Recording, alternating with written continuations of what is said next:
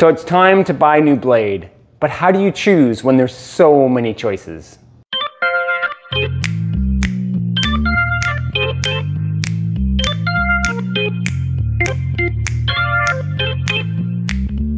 Hi, Jed from Cook Culture. I've been selling knives for a long time, and I've sold all different types of knives.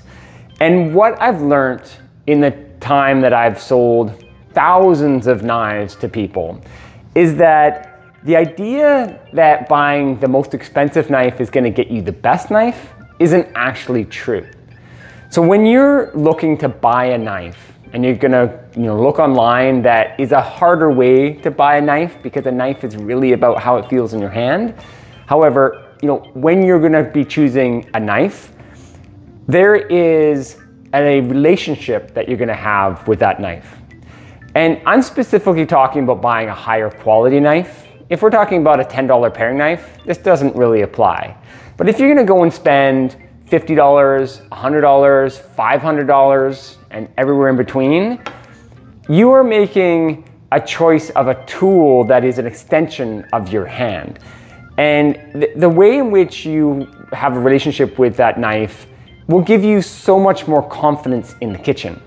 So what I've learned in helping people choose a knife is to ignore a lot of the salesmanship-y details of a knife.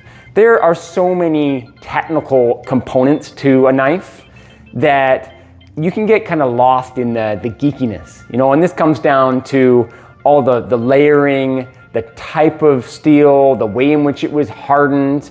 It kind of goes on from all of the little bits and pieces of information that we want to regurgitate to you at the point of sale to convince you that this knife is better than that knife. What it comes down to is understanding the retailer that you're buying the knife from. I suggest going to somebody that specializes in knives, and fortunately there are a few companies, not just ours, but there are a few great companies that really specialize in high quality knives. You go to them and everything that they're gonna sell you is gonna be of a high quality. So you really don't need to be concerned about getting a poor quality knife or a high quality knife if you're going to a retailer that really understands knives, right? So what you're then going to do is find a knife that works for you within that selection of knives. So what I'm saying by that is that a knife that you grab onto and you use, you test in a store, it should feel awesome in your hand. You should grab onto that knife and hold it and use it. That's really important. You should be able to put it through the motions in the store that you walk into. And when you're using it, it feels great. If that knife, no matter what it is all about, technically, how much detail, layering, beauty, whatever, if it doesn't feel good, you're really not going to love grabbing it day after day after day. Hopefully 3 or 4 times a day you're cooking a full meal. And so you're gonna use that knife a ton. It needs to feel really nice in your hand.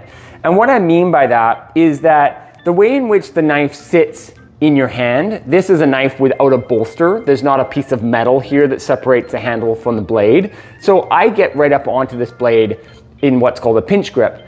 And a knife that feels good, you get a really nice balance. And I'm not saying the knife has to be so balanced, you're not gonna sit and measure it on your finger, but it's going to sit in your hand nicely. And as you cut, it just has a really nice feel. If you feel awkward, it's unbalanced some way, you feel you're hesitating, then that may not be the knife for you. Put that one aside, ask for a different one.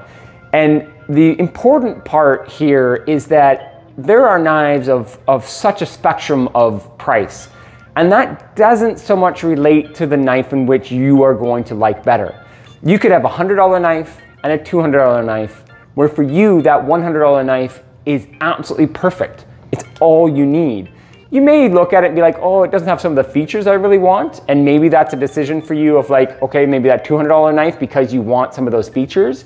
But I stress to you that if that $100 knife or that $50 knife or that $30 knife feels awesome in your hand, then that's the knife to go for. Because all the aspects of what you're paying for in the better quality, hopefully, of that knife is sharper and it's made a certain way. all of that quality of your blade goes out the window if you don't maintain that knife at home properly. So maintenance of any knife you buy, you could be buying a $15 knife or a used knife at a estate sale or whatever. If that knife is not maintained well at home, if you're not learning how to maintain it, that's honing the knife and keeping a sharp knife sharp between professional sharpenings.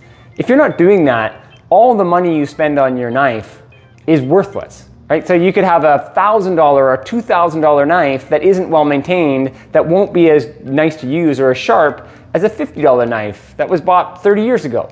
So my point there is that knife maintenance is actually the most important part of buying a knife. Buy a quality knife for sure. You can spend good money if you want to. There's lots of great reason for it, and we sell lots of really expensive knives, but we sell lots of really good entry-level knives too. And the people that love their knives are the people that maintain their knives really well. So understand when you're looking at knives that it's not really about price being the driver. It's really about how it feels in your hand. And then when you buy that knife, commit to caring for that knife. Commit to learning how to hone and how to care for it on a daily basis to make sure that knife is performing at its best. So good luck in searching for your next knife. And I know if you spend the time, you're gonna find something that you love for a long, long time.